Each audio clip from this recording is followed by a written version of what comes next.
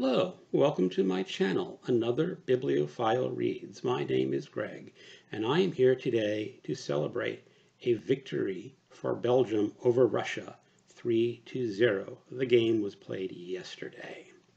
Now this is a challenge set up by Mark over at Book Times with Elvis. There are 20 countries participating in this cup challenge, and every country is represented by someone on the booktube who is been assigned to them. Now again, I was assigned Belgium, and Belgium won. So by the rules of the challenge, I do not have to read anything by a Russian author or set in Russia. But I went ahead and read a Russian science fiction short story. And I did this because I just liked the premise of the challenge, and I felt sort of left out by winning and not having to read something. So I went ahead and I just picked and read the story anyway.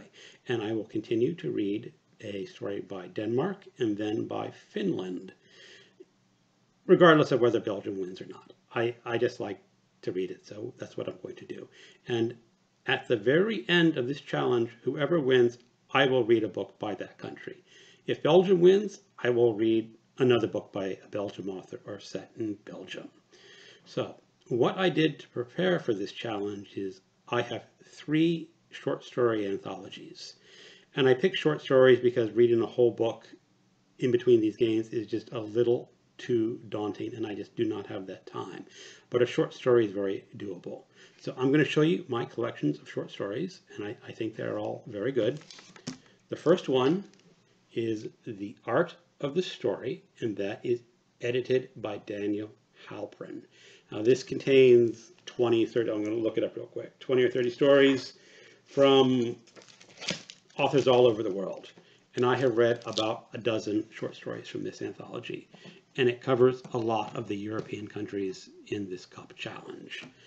Another book I have is the SFWA European Hall of Fame. Now, I have read every story in this book before, and it's almost all great. There's only one story in this anthology that I did not particularly like, but I like them all. And the story that I read yesterday was a reread from a story in this collection. But before I get to that story, I want to show you my third anthology. And this is something that I have not read any story by. This is the Valancourt Book of World Horror Short Stories. And again, this contains horror short stories from all over the country. I have not read anything from here before, but I do plan to read a few selections for this challenge. Now, the story that I read from the science fiction anthology, the story is A Birch Tree, a White Fox by Elena Arsenieva. Now, I'm probably pronouncing that name incorrectly, but it is a story set in the far future featuring 3 cosmonauts traveling in the far galaxies, and their ship develops problems, and they decide to land on a Earth-like planet to make some repairs. However, they crash land, and the ship is destroyed. And the 3 cosmonauts escape relatively unharmed, and the commander of the ship goes back into their crashed vehicle and gets some food out. And as he's returning, he speaks up and says, "Food's up, gentlemen," and the Earth devours him. And what the 2 other cosmonauts quickly realize is that there is something on this planet that does not like the sound of a human voice. Now, when I was reading this, I thought the cosmonauts came to that conclusion a little too quickly. The author did put in some description that they were trained scientists and trained to deduce fast and correctly, although it was just a little bit of a stretcher for me, although I let that slide. So the 2 remaining cosmonauts have to explore this planet without speaking. And the author goes into some details about the problems of communication. These cosmonauts do not know sign language, and they do not have a lot of writing materials. But what happens is one of the two cosmonauts wigs out and tells the other ones, watch out, something's wrong. Or I forgot the exact phrase, but he basically tells them, watch out. And the Earth devours him. And so there is only one cosmonaut remaining.